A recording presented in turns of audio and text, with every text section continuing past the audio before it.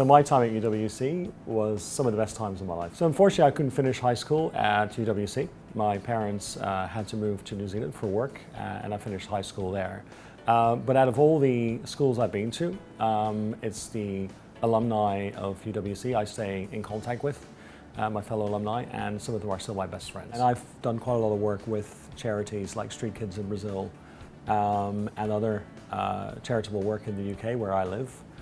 And that's really given me a sense of kind of purpose that really came from my time studying here. Studying at SCA really gave me the focus for that interest, to build that responsibility and that sense of commitment to working and helping the communities where I've lived and trying to make the world a better place.